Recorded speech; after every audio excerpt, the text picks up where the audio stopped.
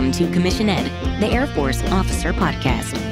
Here we explore the training and development of America's leaders in the application of air power and the profession of arms. The views expressed are those of the hosts and do not reflect the official policy or position of the United States Air Force, Department of Defense, or the U.S. government. The mention of companies by name is solely for the purpose of discussion and should not be implied as endorsement.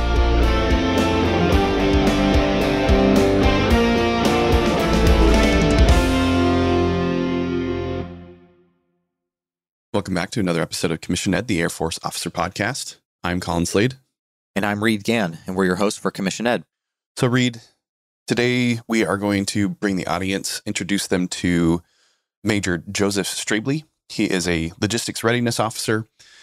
And I want to say here, this career field that he's going to cover for us, the LRO 21 Romeo Logistics Readiness, this has been one of the more requested career fields since we've been doing this podcast, especially in the last year.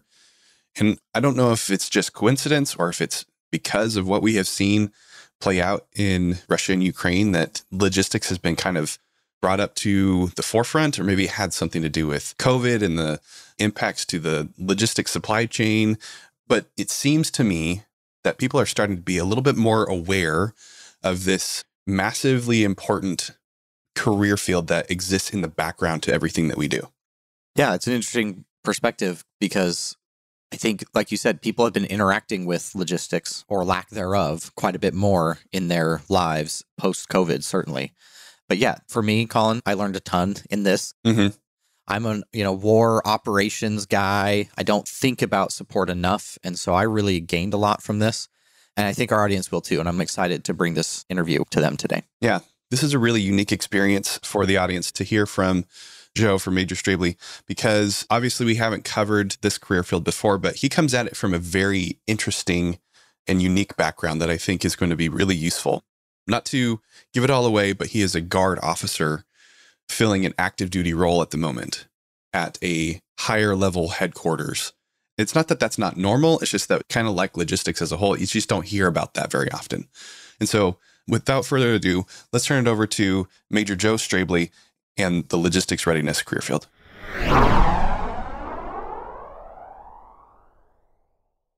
All right. So here on the podcast today, we have Major Joseph Strabley calling in from Germany. Is that correct? That's correct. USAFE A4. Okay, you're at the staff. We'll get into that a little bit. That's exciting. Maybe.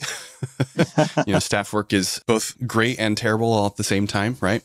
Absolutely. I take it you've done some in your past? I personally have never worked on a staff, but as an officer, and as I'm sure we'll get into as we do your interview here, is that staff plays a really important role in what we do as officers, and it behooves us to know who is on your staff, essentially saying like who is on your team, who is up in the play box, trying to make things happen down on the field. And so I've worked really closely with different staffs, A4, A7, those kinds of things. Maybe we'll get into what the different numbers mean and all that. But no, I personally have never actually been on a staff. And, I would say I count myself as lucky so far in that regard, but I also know that if I want to continue my development as an officer, that's something I'm going to have to do sometime in the future, right? Absolutely. It can be a double-edged sword. So many things are in the Air Force. Let's pause the discussion about that for the moment. Let's get to know Major Joe Strabley for a little bit.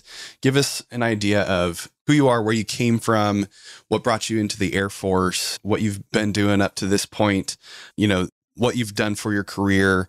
And then we'll start getting more into what you're doing right now for the Air Force as we discuss the logistics readiness career field. Sounds like a plan. Well, to tell you guys a little bit more about myself, I come from a small town, kind of a speck on the map out in the middle of a cornfield in Illinois. There's not a whole lot there. Central Illinois, I was actually prior enlisted. I enlisted straight out of high school. I ended up leaving for basic training just a few weeks after I turned 18. Okay. At the time, I didn't want to go to college. I was burnt out on high school, had zero desire to go to college at the time, but I knew I wanted to get out and see the world. And my dad actually served a few years in the Air Force. He did one enlistment back in the 70s before I was born. So kind of had a little bit of an insight as to what it was like, at least at that time. So it sounded like a good option. I talked to a recruiter and did delayed entry for a good 10 months to a year-ish before pulling chocks and heading out. I don't know that we've discussed on this podcast in any detail what delayed entry means. Can you give the audience an idea of what that program is? Absolutely. Delayed entry, also called DEP, it is exactly how it sounds. Basically, you sign the paperwork to go, but you don't actually leave for basic training until a later date. Pretty common amongst high school kids that are getting ready to leave. You want to sign up the paperwork, get your basic training date, be able to select your job, and not have to rush after you graduate high school. So it's a good option for high school kids mostly, but it applies to anybody else that's looking to join. Is the delayed enlistment program something that officers do? I believe so. I'm not 100% sure on that, though. It's not the path that I took, so it's not what I'm familiar with. Reed may need to correct me on this, but I believe that he did the delayed enlistment program prior to his going to officer training school. So I do think it is possible. I'm not familiar with exactly how it works. Reed may provide a little bit more detail on that for anybody who might be interested. So you did the delayed enlistment program. You finally made it in 10 months later. Where'd you go from that point? Well, I was off to basic training at Lackland. After that, I was my career field was POL. That stands for Petroleum, Oils, and Lubricants. It's the fuels guys, the ones that are responsible for putting fuel on the planes. Uh-huh. So I did that for a total of 4.5 years, where I was stationed at Nellis Air Force Base in Nevada and Anderson Air Force Base, Guam, with some deployments and other TDYs in between. After that, I ended up actually completely separating from the Air Force. I wanted to go back to college. I got the itch to get my education. We were awfully busy at that time. This was around 2003. So as you can probably imagine, we were still in high ops tempos for after 9/11. Yeah. So the college wasn't happening while working 12-hour shifts. So I ended up separating. I went to college, got my degree from Southern Illinois University, and I actually enlisted again back into the Guard. So yes, Okay. I'm actually a TFI partner. Yes, could not get enough. I'm a TFI. I'm a Guard guy over here. But yes, missed it. I wanted to come back. I enlisted back into POL, and I did that for about 6 years before earning a commission as a logistics officer. Okay, so you're using the acronym TFI. Can you explain what that is? Total Force Integration. Yes, that is our active duty, Air Guard, as well as reservists combined. It's one mission, one fight. Yeah, so this is an interesting thing, and certainly one that we have not had the opportunity to explore here on the podcast. So not only are you on staff, you are in Germany, but you're also a Guard guy. You're an officer in the Air National Guard outside of the States doing an OCONUS mission. Absolutely. It's a little bit different of a combination is what you would expect when you hear of officers up on staff, but it is an option for us. We're able to get on like temporary duty tours ranging from 6 months up to a few years over here supporting USAFE staff. And we basically fill staff positions as the theater has grown over the years. We actually support both USAFE as well as AF Africa. So there's a lot of responsibility that we're covering there. And our active duty partners don't have the manning to cover all of that. So they're able to tap into the Guard and the reserve to come over and help out. So that's why I'm here. Yeah, that's really cool. Probably one of the more lesser known opportunities in the Air Force. You know, so many people think that, you know, coming in that if they're going to travel, they have to be on active duty and they're going to hope and pray and beg, borrow, and steal their way into some of the more, quote, exotic locations. And I don't think that people realize that if you join the Guard or the Reserve, you can literally go anywhere, right? Absolutely. I mean, your mileage may vary depending on what it is that you're doing for the Air Force, you know, the specific career field that you're in, where you're at in your career in terms of development and, you know, what the ops tempo looks like, what the money situation looks like.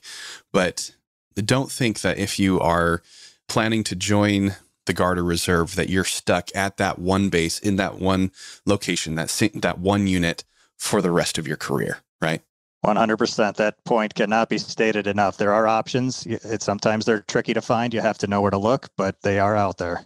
Yeah. Okay. So you studied at Southern Illinois. What was it that you studied? Economics. I ended up majoring in economics. I went there with the intention of going into respiratory therapy. They ended up shutting down the program actually while I was working on my generals to knock that out. Okay. So I bounced around majors a couple of times and ended up landing on economics. What was it that drew you to economics? Why did you finally decide that? Well, after bouncing around majors for so long, it was something I think I could finish up quickly and get out of the classroom. But other than that, the finance aspect of it interested me at the time. I thought that was something that I'd be able to take anywhere. It wasn't necessarily a business degree, but it was business related enough to get my foot in the door anywhere I wanted to go. Yeah. And sometimes that's really all you need is just, a key to unlock the doors. And as we'll discuss here, and as we have explored many times, throughout this podcast, is that what you study for your degree is not necessarily what you're going to do for the Air Force.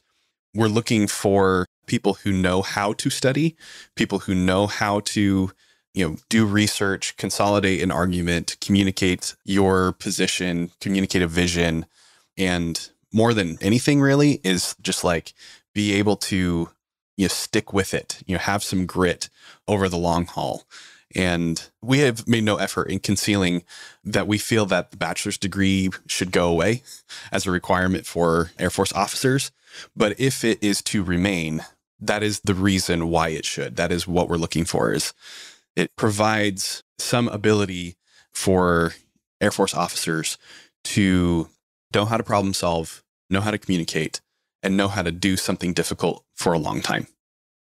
Absolutely, 100%. The degree does not necessarily dictate the job unless you're going into something like civil engineering. A lot of times they want somebody with an engineering background, or they would need somebody with a computer type background, but it's mostly those STEM specific career fields. Otherwise, as you said, they're looking for somebody that can lead and problem solve. Right, absolutely. So you got your degree. What was the process then from you graduating with your bachelor's degree? You're already enlisted into the Air National Guard. How did you then make that transition from E to O? Well, in the Guard, it works a little bit differently because what I was doing is I was applying within my own wing. So I'm already a part of the wing. You basically have to wait for there to be an opening. It's not like open recruitment for officers like it can be on active duty. It's more of selective. If they have a slot available, they announce it, you apply and go forth and conquer. So I was in POL, which was a part of the Logistics Readiness Squadron. This was a position within my squadron. So after 6 years of showing what I'm capable of, I think my commander at the time had faith and ended up selecting me. So that was the selection process. And then from that point, it was off to OTS. Now, that selection process, was this you just like talking to your immediate supervisor, talking to the senior enlisted leader, talking to your commander saying, hey, I'm interested in being an officer, and that was it? Or was there a board? Was there did you have to pull your records together and submit them? Walk us through what that looked like for you to give us an idea of what it might look like elsewhere in the Guard. Absolutely. So that initial conversation is the jumping off point. But then after that, once the position was announced, the position announcement had all of the details that were required for the package. It was just basically all of my records, personnel records, fitness records, etc., and package that up, submit it up to FSS, and they take it from there. And once they comb through all the packages, determine who all is eligible, who meets the requirements, and who does not, they weed them out that way. If selected, you end up going up for a board. So it is full dress blues, 3 officers. My group commander at the time was the board president. So it was an 06, an 05, and then an 03 on the board. Okay. So a little nerve wracking for a staff sergeant at the time, young staff sergeant. But yeah, I went in there and the board lasted probably about 30 to 45 minutes of just getting grilled with questions. I think they're trying to determine, once again, can you think on your feet, and how would you lead? How would you problem solve? And they get a good feel for that within the board process. So after that, they end up racking and stacking according to the board selection. They have their first, second, third place choice, and they notify the winner. And once the selectee accepts, then the medical, physical, and setting up the OTS dates are processed. Okay. Now, is that process that you went through, is that specific to your wing, or have you seen that kind of similarly play out elsewhere in the Guard? I don't know if you've had the opportunity to participate in that type of thing, or if you know others who have. Is that a pretty common way of selecting officers within the Air Guard? That is pretty standard across the board. I have been on the other side of the table, and it's much less nerve-wracking on that side as opposed to when you're actually getting grilled. But yes, that is, from what I've talked to from other units, that's pretty standard across the board.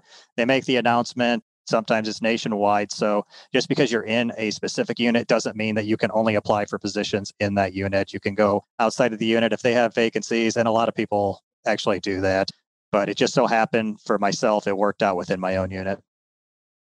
Yeah. And so that's how you actually ended up as an LRO, is that you were already in a logistics readiness squadron. There was an opening within that squadron. That's the one that you applied for and were selected for. Ergo, you became a logistics readiness officer, right? Exactly. The stars aligned.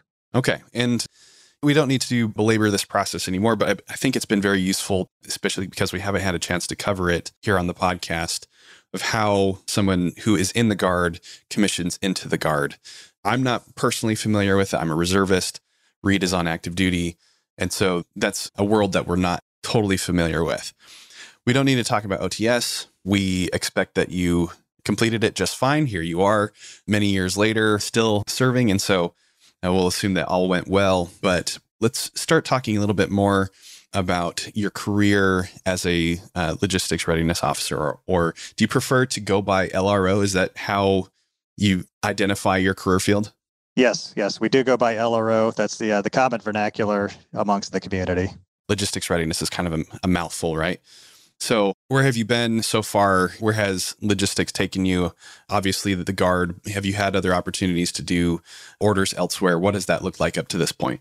So up to this point, yes, my home station was at Scott Air Force Base. That's where my unit is based out of. I've been with the same unit my whole Guard career, at least, not counting my prior active duty. Okay. But being an LRO has taken me, quite a few places. I've been to Germany, obviously. That's where I'm at right now. Japan, Hawaii, Alaska, all over the USAFE theater, a lot of the Eastern European countries, Kuwait, Qatar, kind of all around the world. I've hit quite a few areas of responsibility as an LRO. Logistics is needed all over the globe. You need to be able to move people and assets, and you need people in place to do that. Now, have all of those different locations, were those for deployments? Were you doing that in support of operations? Was it training? Was it for just brief stints, a couple weeks here and there? Was it long deployments? What was that like? So Kuwait and Qatar were both deployments. Actually, I was deployed to Qatar. I worked under A5, kind of another staff job in the coalition cell. So basically, I was a liaison officer, or LNO, for the 17 or so coalition nations that were out at LUD, and ended up getting forward deployed to Kuwait to work in their operations center. And that was forward deployment to backfill somebody else that had gone home. His wife was pregnant before he deployed. They were able to cut him some slack and send him home a little bit early to witness the birth of his child. So they needed a little bit of backfill. Yeah. And that was a little bit, it was interesting. It was definitely not a typical LRO tasking. It's typically like a rated pilot slot, but it's not necessarily required to be a flyer to, help navigate like airspace issues within the country of Kuwait. So other than that, most of the other places were a couple of weeks here, a couple of weeks there for training. And my current position here at the USAFE staff is Chief of Expeditionary Site Surveys. So any OPLAN that we support, or any type of deployment that our units here within USAFE are going out to, they need to know what's on the ground. They need to know what the capabilities are. They're getting ready to go out the door. What do they need to bring with versus what can host nation provide? So my job is to assemble a team of about 25 subject matter experts. We go to these various airfields throughout the AOR and make an assessment of what's there. So we're talking everything from the airfield to DFACs and lodging, fuel systems and storage capabilities, aerial ports, looking at their vehicles, pretty much running the entire gamut of what is available at that base. We keep it in the repository, and then anytime a unit is getting ready to deploy, or we have to assess what capabilities they have, the site surveys are the first place that we go to. So a lot of these TDYs I've been on have been through site surveys. Yeah, that's a really interesting capability that I don't know people are very familiar with. The fact that the Air Force, yes, we can get anywhere in the world within 24 hours. but we have to have some place to go to, right? Exactly. You have to know if you can land there. You have to know if you can refuel and where you're going to eat and sleep. Yeah, really important things that greatly affect our ability to continue operations downrange. And so that's a really cool opportunity. Is this position that you're doing typically a guard position, or are you just supplementing the active duty staff because numbers, right? Yes, it's not a guard position. Basically, it is a logistics future ops position. And I happen to be in that office, so they needed somebody to fill it. I got here at the right time. Awesome. So I think therein is a really good place for us to transition fully into the exploration of the 21 Romeo Logistics Readiness Officer career field. Let's have you give the audience an idea of, more broadly, more big picture, what the career field is for. Who is the LRO? Why did they exist? What are the things that they bring to the Air Force? Let's try to understand how critical this position is to Air Force operations. Absolutely. Well, for any type of Air Force operation, logistics is incredibly important. You have to be able to get your people to the right spot at the right time. You have support assets there, as well as anything required to fix the aircraft or support the aircraft. So logistics readiness officers, LROs, we basically lead the people that are making that happen. We have 6 different enlisted AFSCs within a typical LRS squadron. So the day-to-day operations of an LRO can completely vary. We have everything from fuels to our traffic management, aerial ports, supply, logistics plans, as well as vehicle management. So we're pretty much hands-on with everything support related. So I think the running joke of our tech school training was that we're the jack of all trades, master of none. Our training is a mile wide and an inch deep. It's not possible to teach one person all of those AFSCs and expect them to be an expert at any of them. So we just kind of need to know enough about it to speak intelligently about it and be able to make decisions when decisions need to be made. So the typical day in the life of an LRO could be completely different depending on what section you're over, what flight you're over, as well as what unit you actually belong to, what the mission set of that unit is. So, for example, what you do for an LRO is going to be slightly different for a fighter wing as opposed to a missile wing. Absolutely. Those are going to be completely different mission sets, and heavy aircraft as well would be another completely different mission set. For example, you would not have a full-blown aerial port, which is the passenger terminal, as well as where the cargo is loaded on the plane at, say, a fighter or a missile wing. You wouldn't have the need for that capability. Right. But if you're at a C-17 unit, that is your bread and butter. So that is, what you're going to be doing all the time, right? Absolutely, completely. So as the mission set changes, so does your area of responsibility. So it's hard to paint an LRO with like a single brush because we touch so many different areas. Yeah, obviously you're the expert here, but I would imagine that the LRO is going to have their fingers in lots of different things. And, my experience as a civil engineering officer was exactly that. That obviously our responsibility was to focus on facilities and the infrastructure that support those facilities that support the mission, right? But being a CE officer allowed me to go everywhere, touch everything. And I would imagine that would be similar for the LRO because everybody, whether they know it or not, whether they like it or not, needs logistics, just like they need a facility where they can do operations.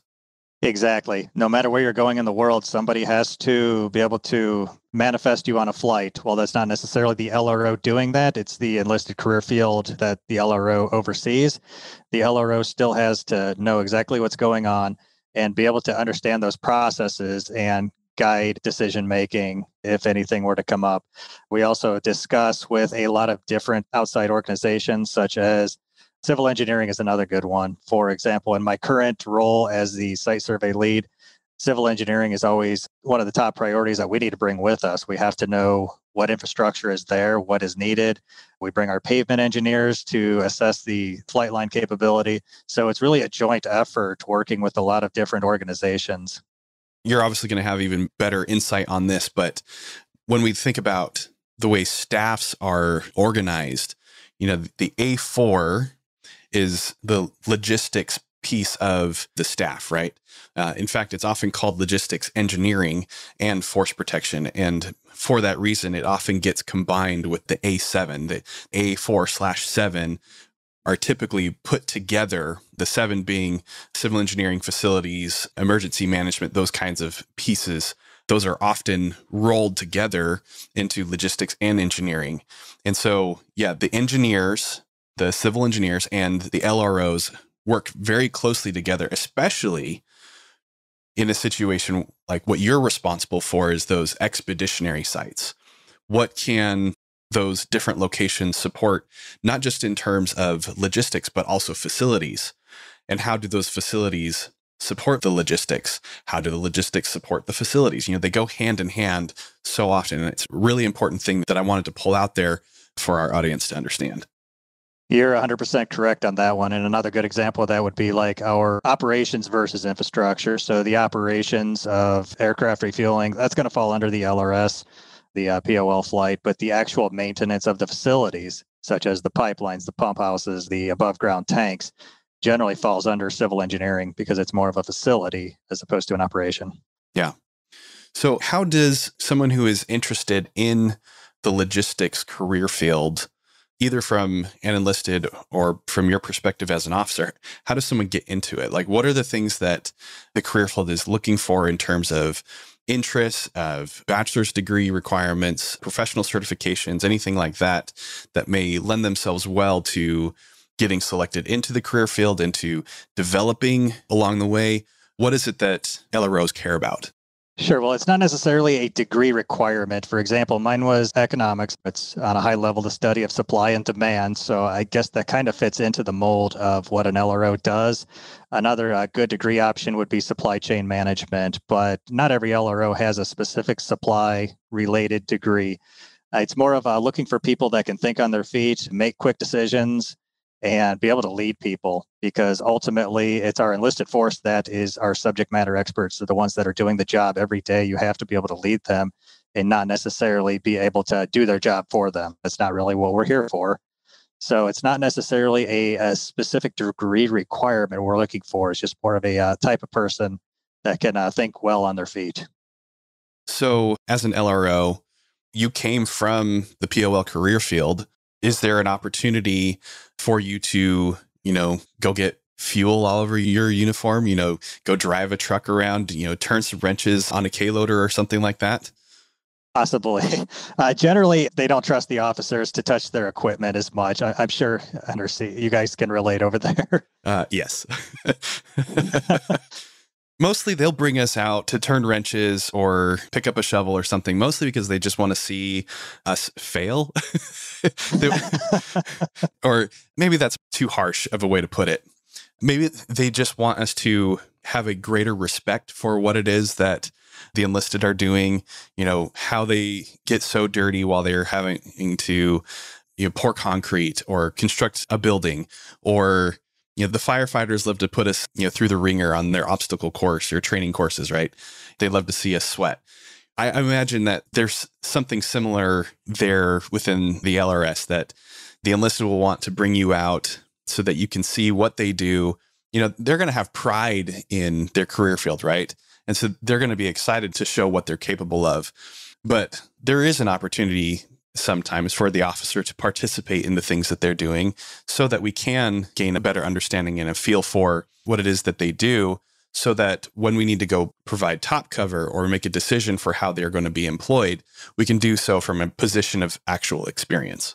Totally. Like you said, it's more of having the respect for what they do and having a better understanding of it. They like to bring us out there to show us, but not necessarily to get in the way. So it does give us a better background as to what they do. I feel fortunate that I was prior enlisted in POL, so I have that background. I actually did that for about 10 years. So I do have a decent amount of knowledge retained, not necessarily a subject matter expert knowledge anymore. It's been a good decade. It's been a hot minute, but just having that background has helped me quite a bit. And when you ask if I would have the opportunity to get fuel on me, I think I could make that happen if I wanted to. Just given that I had the AFSC for 10 years prior to commissioning kind of helps with that. I miss it. I like it. Yeah. My people know that I like it. So I have that little bit of a connection. And the other example that you mentioned is, would I be able to turn wrenches on a K-loader? Probably not. That's probably a little more technical than what they want their officers doing. Rightfully so. I don't blame them. Yeah, it makes sense. They're the technical experts for a reason. We are experts in our own right for a reason. And I think it's important that we recognize and distinguish between the two responsibilities. And as we were just saying, the reason that the officer, in this specific instance, the LRO exists, is so that you can provide your enlisted airmen with the things that they need, be that organized, training, equip, those kinds of things, but also to make decisions for how to use them when operations kick off. How frequently can you get the refueler out there? What does that timeline look like?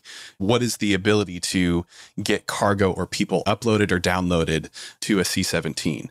You can paint that picture to leadership so that they can have a better understanding of how to operate, make their own plans, and make their own decisions for operations stateside as well as downrange. 100%. We have to be able to be there for our people and help them succeed, and they help us succeed. It's kind of a joint effort there. So what does the progression of the LRO then look like? Obviously you're going to spend some time within the squadron working with fuels, vehicle maintenance, aerial port, moving around the different sections of the squadron, maybe spending some time at the installation deployment cell, pushing people downrange. And we now know that you're at staff. So obviously staff work is a likelihood, a possibility for the LRO.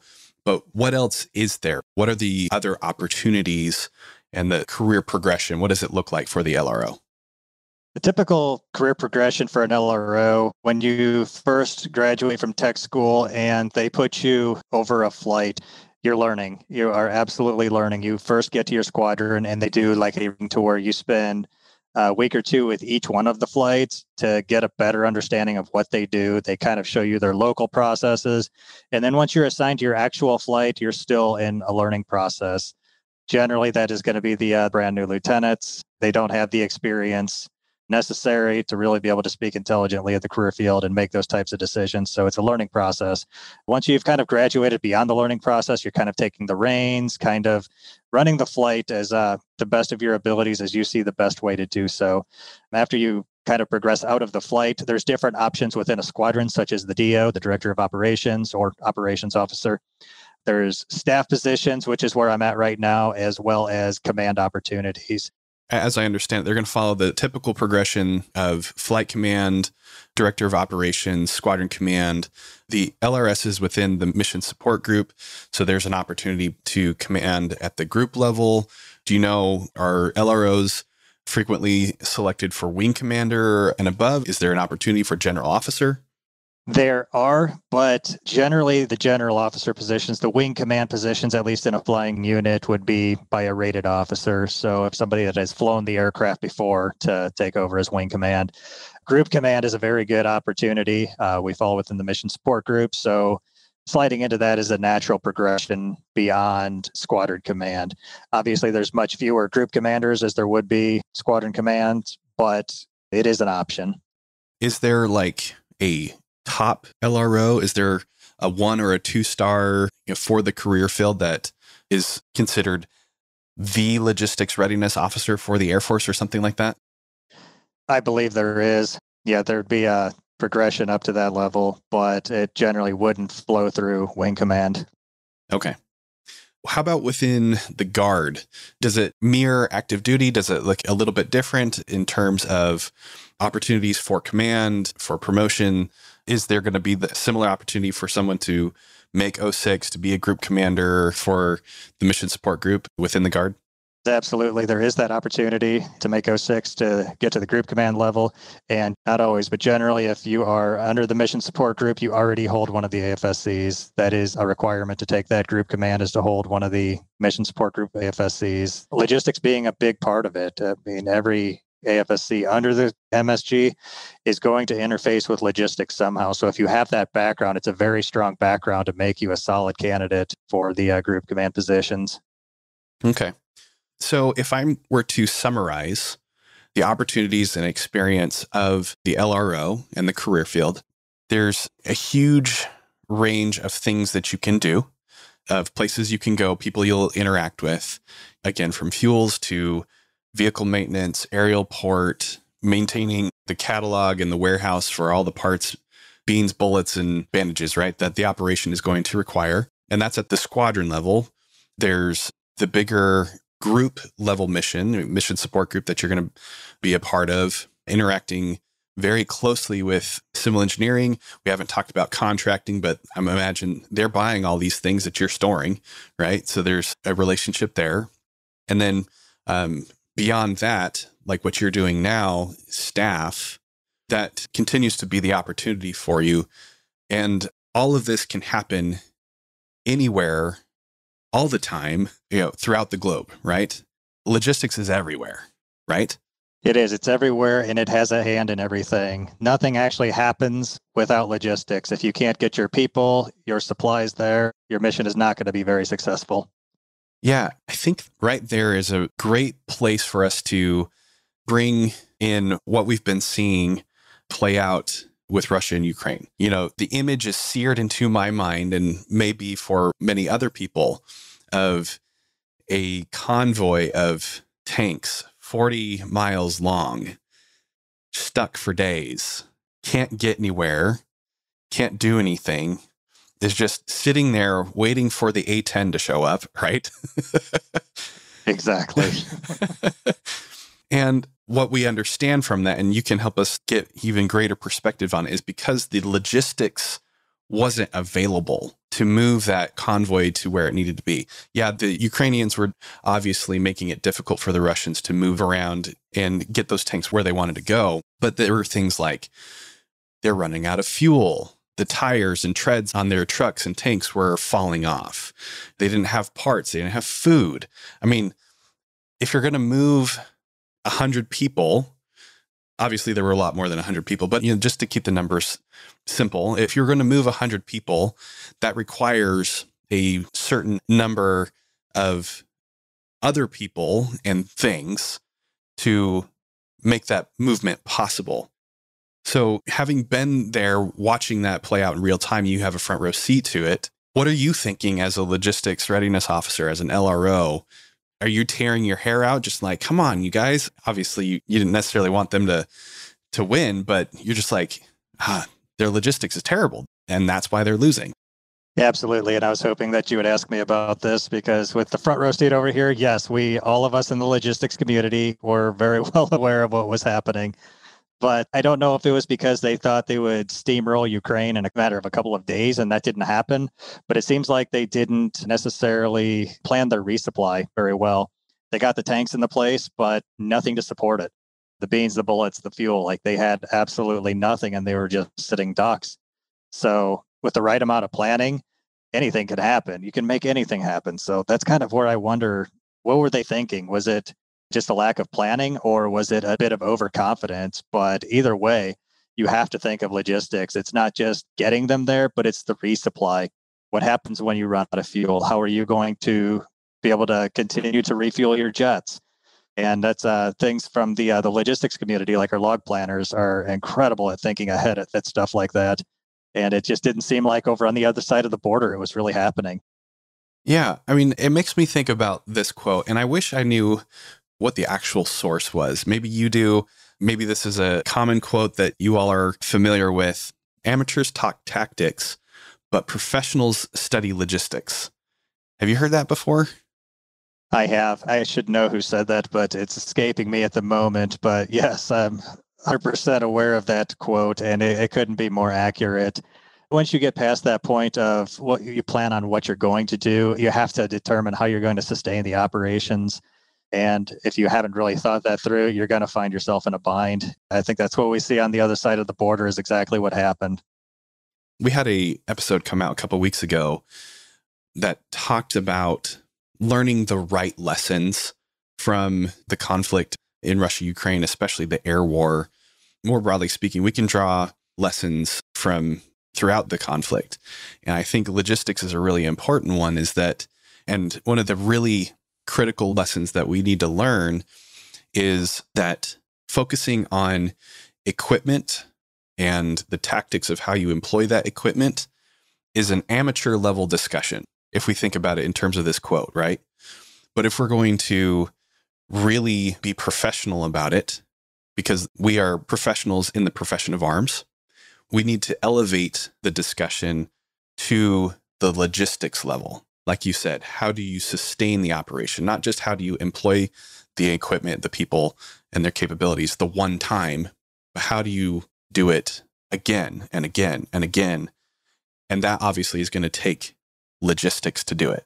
It does. It's almost like chess versus checkers. If you're playing checkers, you're thinking of your next move, or if you're playing chess, you need to think more moves ahead. You have to think how your opponent's going to react and then what you're going to do afterwards. So that's going to determine, in a real life situation, that's going to determine how you go about resupplying, how much you're going to need, and how you're going to get it there. So we have great people over here that are able to plan all that out and make things happen.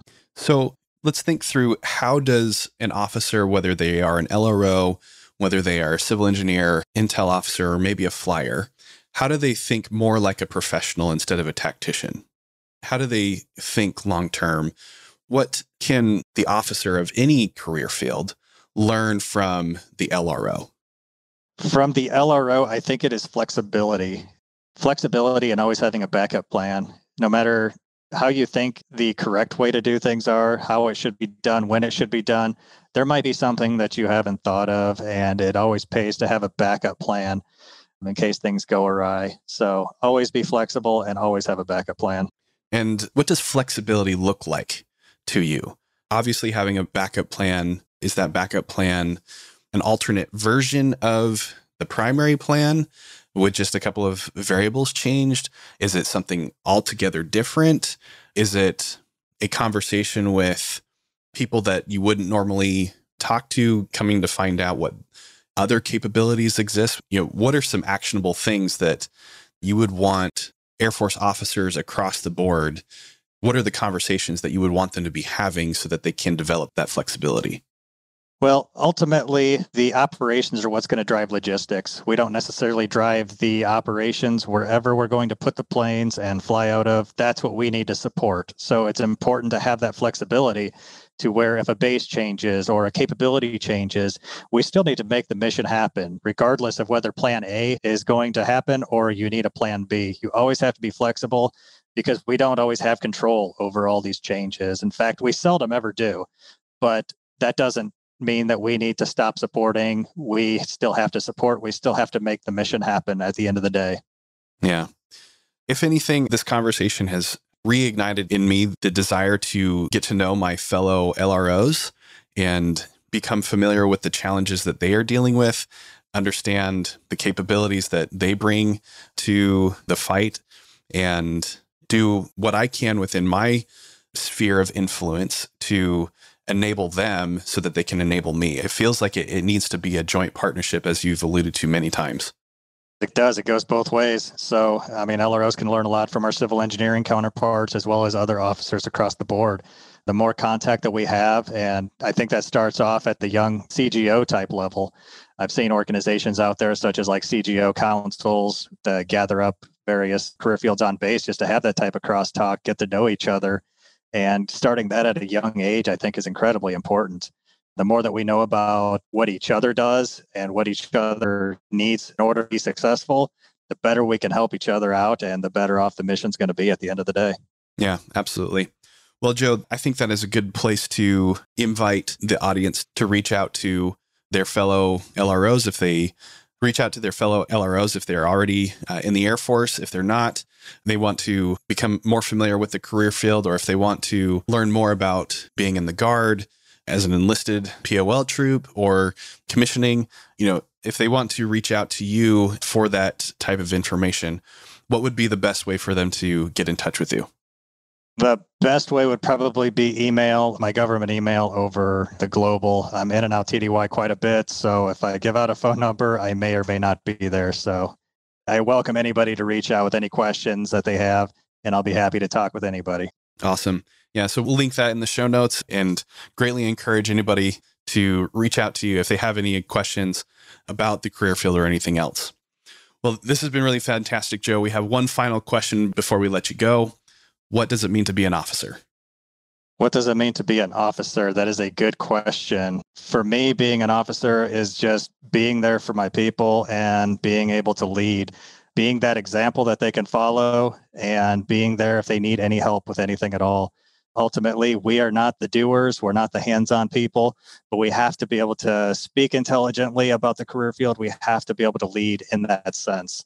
So I think that as far as being an officer, it is just showing that leadership and being the example and empowering our people to lead as well. Awesome. I could not agree more. This has been fantastic to spend the time with you learning about the LRO career field, logistics as a whole, encouraging you and me, as well as everybody else who is listening to this, to not be an amateur, but be a professional, right? To think in terms of logistics instead of tactics. Try to elevate our planning, our perspective, and partnering with other people that are going to help us to do the operation, not just one time, but over and over and over again. How do we sustain things over the long term? Exactly, 100%. That is the entire gist of being a professional, is just being able to continually sustain the operation, be flexible, and always have a backup plan. Well, awesome. Major Joseph Strabley, it has been a pleasure. Thank you so much for coming out and joining us today. Thank you, Colin. I appreciate it.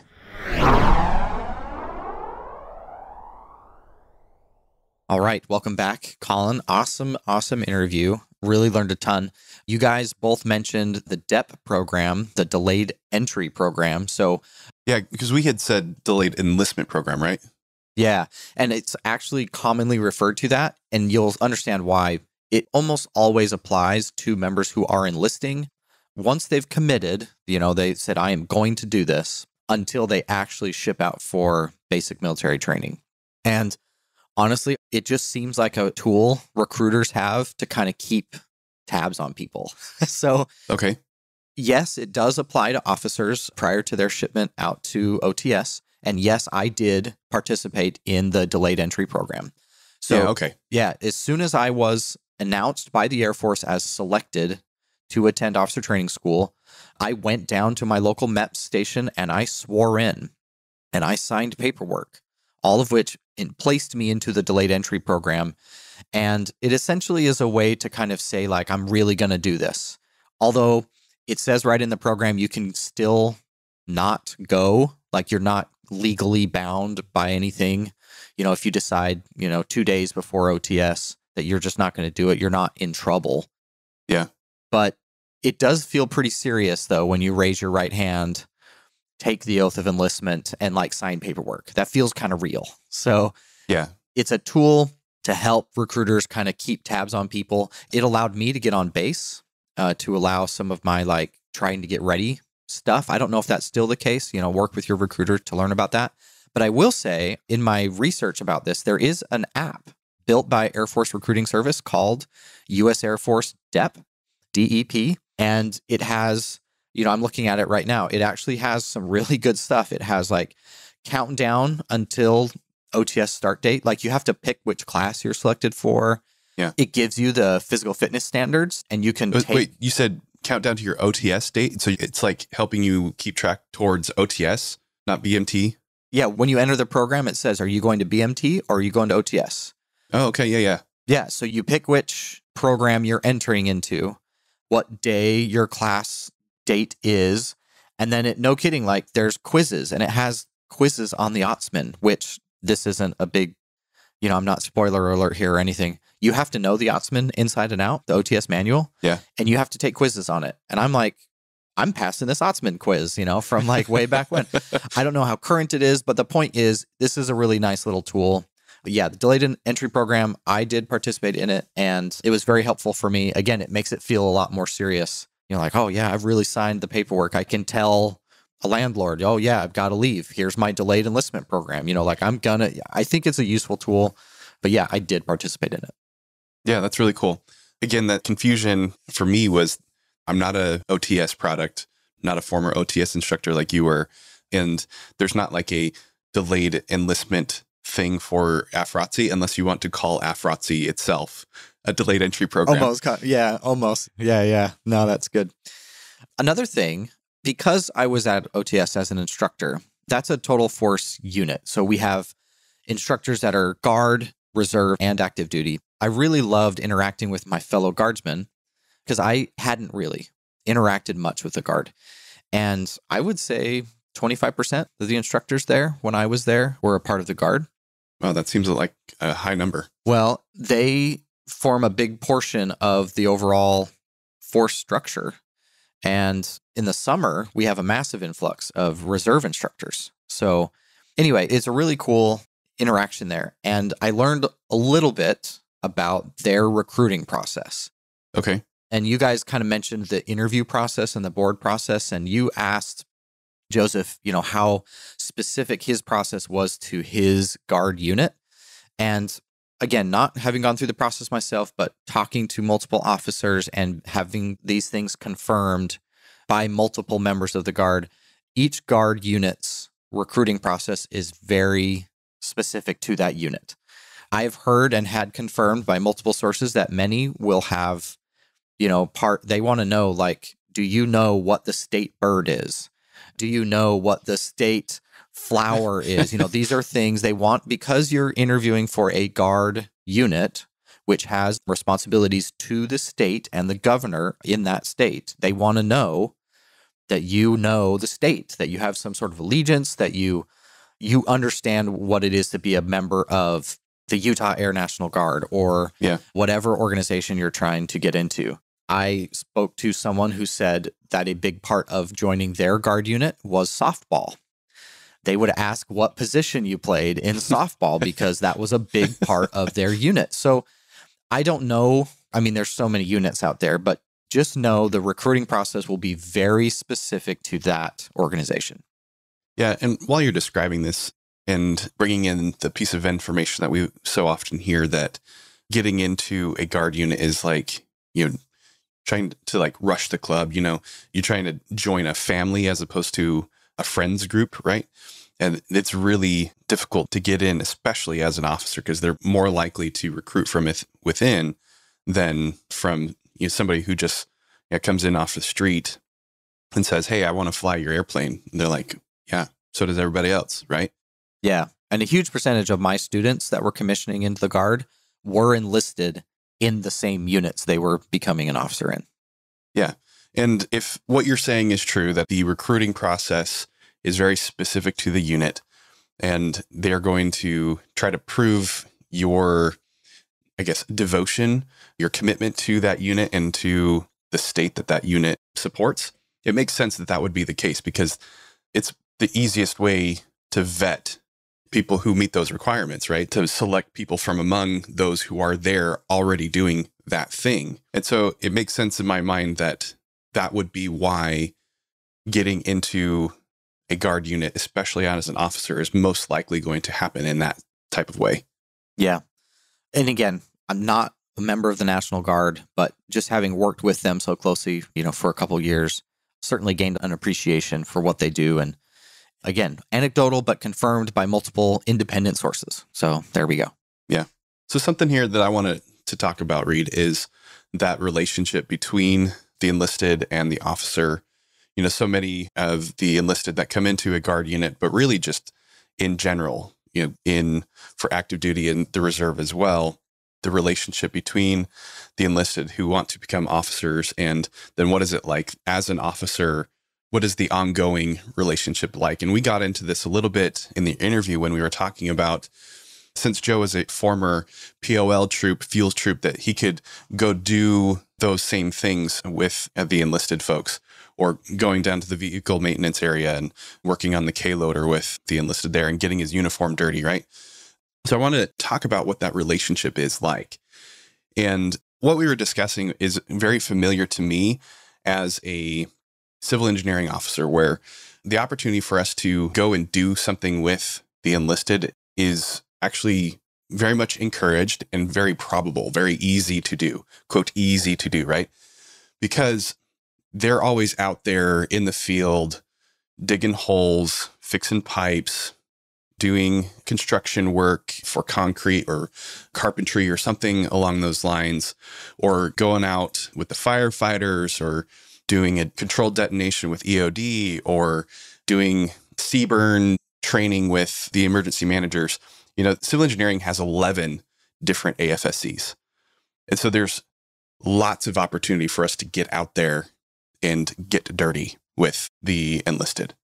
That seems to be the case with the logistics readiness career field, the squadron there, for those officers to go out and get dirty with their enlisted airmen, right?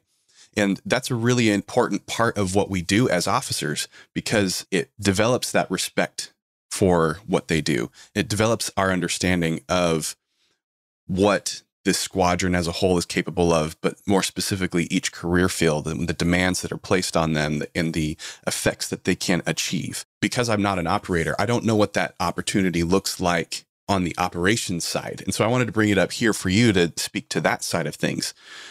How often is the intel officer going to be able to sit down with their 1NO, the analyst, and be able to, quote, analyze some intel? What does that look like? Yeah. And I love this whole discussion. And I was absolutely thinking of that as Major Strabley was talking about, could you go and do POL stuff with the POL troops since you came from that? And I love this idea. It's not as common as it should be. So in Intel, there are 6 basic, core enlisted AFSCs. And within many of those, there are shreds. So just in, say, the 1 and 2, the signals analyst, you have alphas and charlies. An alpha cannot do a Charlie's job, and a Charlie cannot do an alpha's job. So, there are, if you take all the shreds, we're probably approaching 10 different AFSCs. And each of those has a very rigorous training pipeline. And, the equivalent of a 6-month tech school plus additional follow-on training. So it's pretty uncommon, unless an officer came from the enlisted, for an officer to be qualified enough doing the enlisted's jobs to really engage with them at their level, because they're just so much better at it than you are. And he described that in LRO tech school. You just he said, a mile wide and an inch deep. And I'm just nodding my head. I'm like, yep, that is it. Yeah. This is an image. You have imagery analysts. Next, that's their entire focus, and they're extremely good at what they do. But I think it's super important to, quote, get dirty and get your hands involved in what they do, if for nothing else, for you to gain an appreciation like you described, and to also show to your folks that you value what they do, that you care enough to learn about it so that you can OT&E. So you can organize, train, and equip. Yeah. That's, I think, the biggest thing that we need to do, especially as operators, is to be able to, we make decisions that impact their lives. Right. And if you can't even understand at all what it is they do, you're not going to have the credibility with them. They're not going to respect your decisions. But if you can sit down with them and gain a deeper appreciation about what they do, not so that you can do it or do it better, that's not it. Right. It's so that they can understand, hey, this officer is making decisions, but they came and they sat down with me for 3 or 4 hours yesterday to understand what it is that's going on here. They will give you their leadership, their followership, more than they would if you just sit on your ivory tower and command by email. Yeah. Don't do that. No, absolutely. Yeah.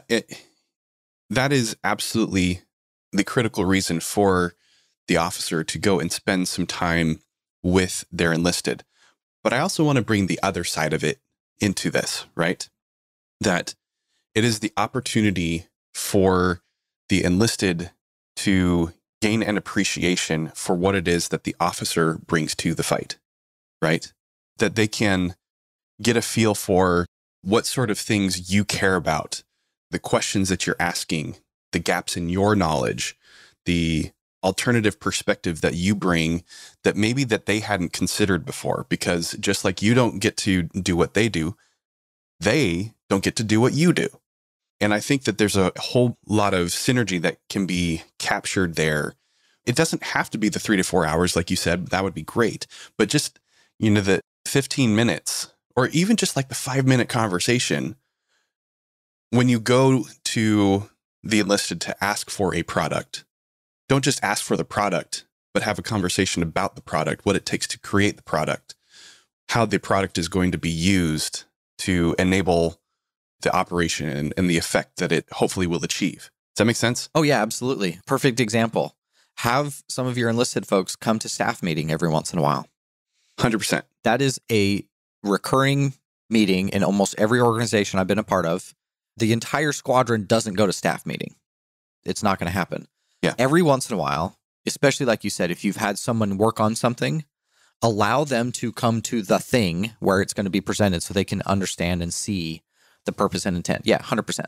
And so, Reed, this actually leads me to my next point, where we talked a little bit about the higher headquarters staff, and I want to draw that kind of that same relationship and conclusion with the higher headquarters and what's happening at the squadron. So often there seems like there's this huge divide between what the staff does and what the squadron does. And we should try to close that gap by spending time with each other, right?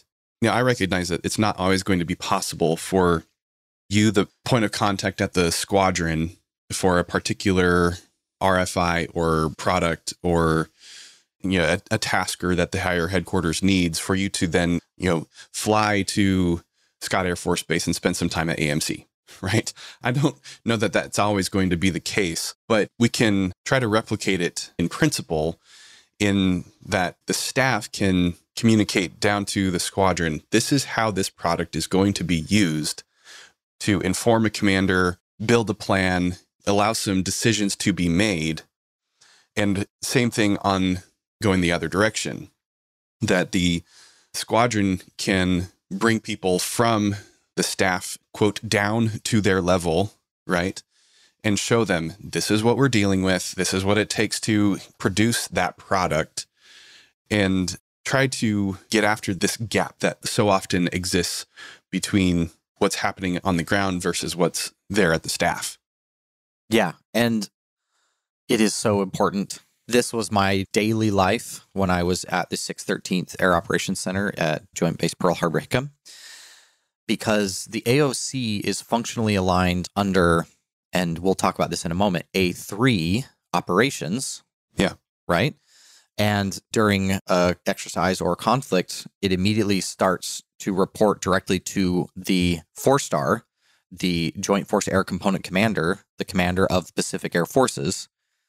So we report to the A3, but in wartime, we're tasked directly by the commander of PACAF.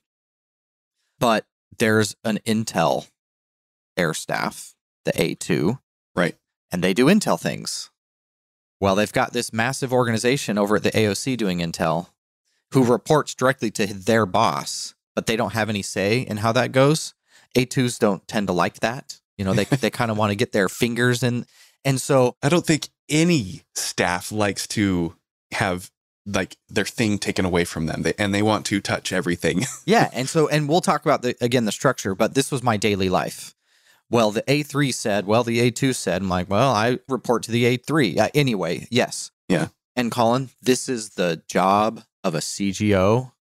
Oh man, this is an action officer thing. If you can get over the fact that some captain emailed you from staff and needs something, if you can just like shelve your initial reaction and connect with them, it's going to be at the action officer level where you can smooth all these things over. Yes, I know their boss might be a 3-star, and yes, you've got to get it done quickly.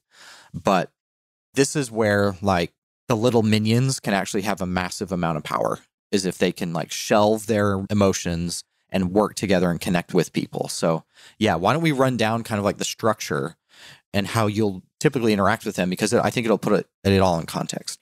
Yeah. So I'm just going to quickly go through the list, A1 through A9, to give us all the idea of what the different functions are and what they cover.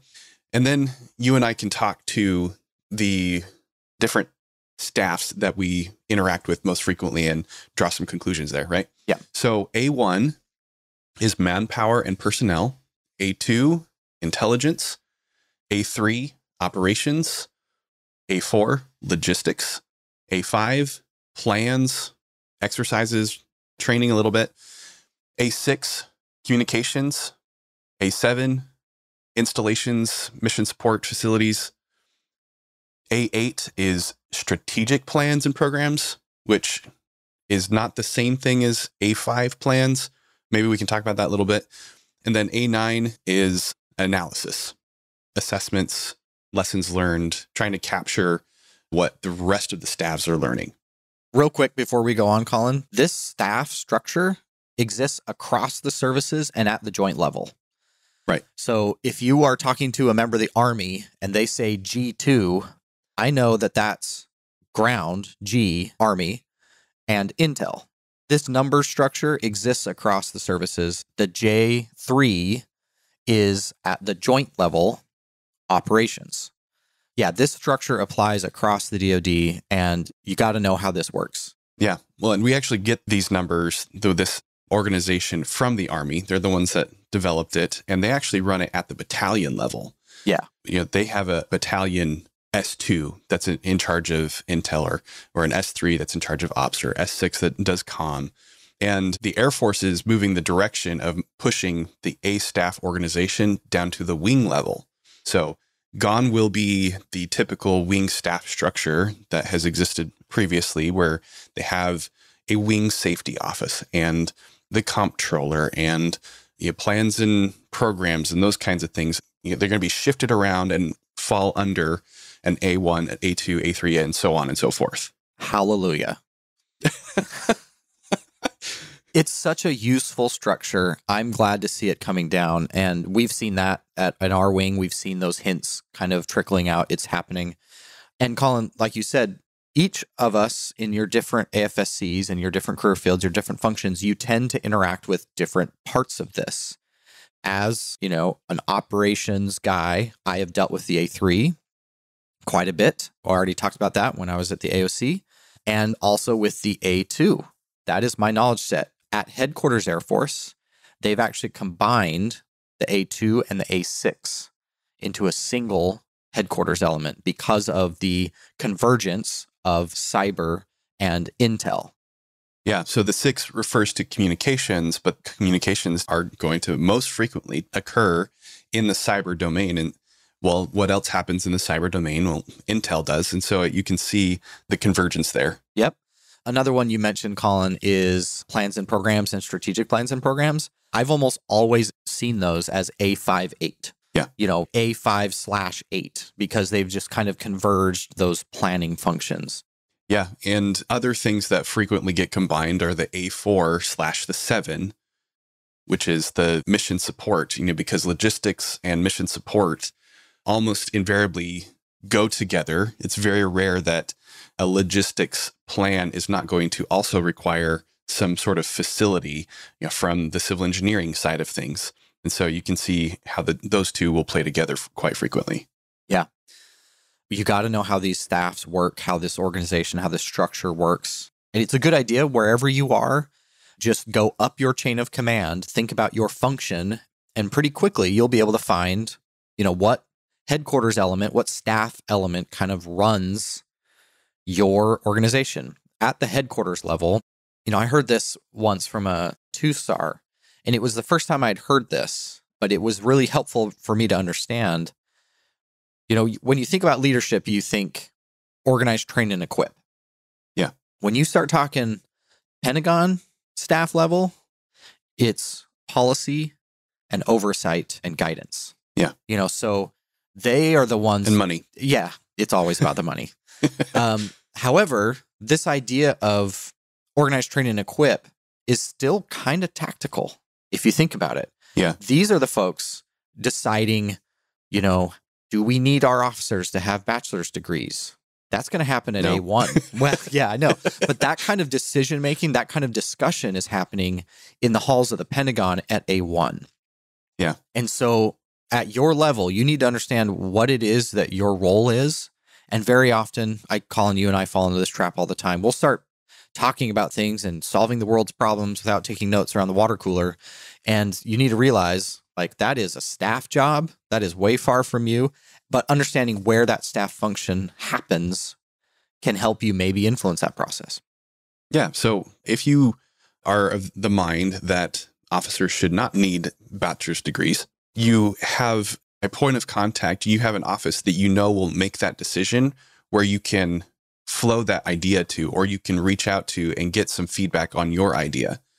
You know, it doesn't take too much effort to find a fellow CGO that's working in with one of those staffs that you can get in contact with, especially with how connected we are now with social media and within the Microsoft environment where you can literally look anybody up. It's not that hard for you to reach out to the CGO at A1H, which does officer development, and you can suggest to them, hey, what if we got rid of the bachelor's degree?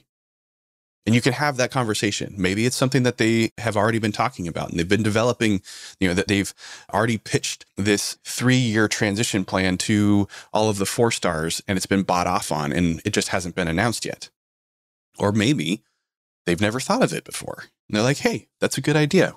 Maybe we'll have a conversation about it. You can close the gap between you at the squadron and what you're doing there and what's happening at the higher headquarters. It's not that hard.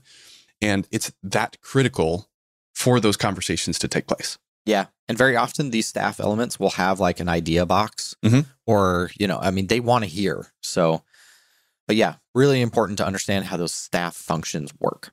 And let's wrap this up here by saying what is going to be the result of closing the gap between the enlisted and the officer, the squadron and the higher headquarters staff. This is how I believe we are going to move from the amateurish discussion of tactics and into that professional discussion around, quote, logistics. Just say logistics because that's what that quote is, but just the professional level discussion, period, right? How do we elevate the discussions that we are having? It's by doing this very specific thing, is getting to know what's happening at the lower levels, getting to know what's happening at the higher levels, and trying to find the commonalities, the differences, capture that synergy so that we can really get after the issues that are facing us. Yeah, absolutely agree. And, you brought up that quote, Colin. You guys talked about it in the interview. I hate finding quotes and proving quotes in the day of the internet. It's so frustrating because, again, being an intel guy, I want to know sources, right? Like I want to know that, I found this quote was most often cited as being from former 5-star General Omar Bradley. Yes, 5 stars is a thing. Look it up. But I couldn't find an actual reference material. But if you just Google who said, and then insert quote here, you'll just find dozens upon dozens of quote pages. Yeah. And all they do is they just have a name. And you're like, okay, but like in what setting? Is there a book that I can go check out at the library where I can find it on page 27, paragraph 3? Can I actually see attributable information? Anyway, I hate finding references for quotes in the modern era. You're talking like an intel guy. I know. Sorry, I can't tuck it in sometimes. I saw it referenced to another Marine Corps general, Robert Barrow, in a newspaper article in 1972, but I couldn't find that was a newspaper or not. Anyway, the point is, there's so many truth bombs in that little quote. Amateurs discuss tactics. Professionals discuss logistics. Yeah. Because it's absolutely true. And like you said at the header, we've seen that play out in the Russia-Ukraine conflict. Russia has looked amateurish because of logistics. Now, whether it's they didn't plan the right kind or they didn't plan them at all, that may be something we won't ever know. But like you described in the interview, seeing a 40-mile long convoy of heavy materiel just sitting there is not a good look. Yeah. and you're not going to win if that's how things are playing out. 100%. Yeah. Yeah. Hey, last thing for me, Colin, I really enjoyed the interview with Joseph. I could not help but think this guy's going to make $1 bajillion someday. And why do I say that? First, he studied economics, and now he's a logistician in the United States military, widely regarded as the pinnacle of logistics. Yeah. Because we have to move crazy stuff in crazy quantities in incredible speeds. To crazy places. Yeah. So just to put this in context a little bit and what I'm getting at, if you have ever bought something online, you have been involved in logistics. Heck, if you've ever bought anything ever. Yeah, I was just going to say. Yeah, but just contemplate for a minute. I live in Dayton, Ohio. I can go right now, like a mile away, and buy lemons. It's June right now when we're recording. I don't know what the temperatures are like where you are in Southern California. You might actually be able to grow lemons in Southern California. Yeah, there's quite a few of them. Yeah, you certainly can't grow lemons in Dayton, Ohio. I'm going to be in Canada next week, and I bet I can do the same thing. I bet I can go to a grocery store and find lemons. And I bet I could find them in December. That's logistics, right? Somebody somehow figured out how to get fresh lemons from wherever they're growing in tropical city, wherever, to the middle of Canada in December. That's logistics. And I mean, just think of the companies, Amazon, FedEx, anything to do with oil and gas, and just the number of employment opportunities for someone with an economics major and experience in logistics. He's going to be doing fine. I'm sure he's going to be doing fine. Yeah, absolutely. The opportunities with an Amazon, a Walmart, Target, FedEx, UPS, any of these companies. But bigger picture, kind of like what Joe was saying in the interview about the logistics officer being someone who is flexible, informed, able to make decisions. What company doesn't want somebody who can do that? Exactly. And to have demonstrated the ability to do that over and over and over again. Yeah, under difficult circumstances. I mean, yes, they do logistics when people are trying to kill them. I shouldn't laugh at that. I know, but that's kind of the absurdity of the business we're in. And I thought Major Strabley did an awesome job highlighting just this vast and impressive career field. I really got a lot out of the interview. I appreciate all the work it took to get that arranged and for you guys to conduct that. So I really appreciate you guys making that happen. Yeah, absolutely. And shout out to the USAFE A4 staff. They picked him specifically. Like, of all the people that they are connected to, they said, this is the guy that we want to have represent us. I think he just knocked it out of the park. Great representative of his career field, of the staff there, what they're trying to do, USAFE and UCOM, and the Air Force and the military as a whole. A fantastic human being, Major Joe Strabley. Big thanks to him for joining us here on the podcast. Anything else that you want to leave the audience with? Nope, that'll do it today. Thanks for joining us for this week's episode of Commission Ed.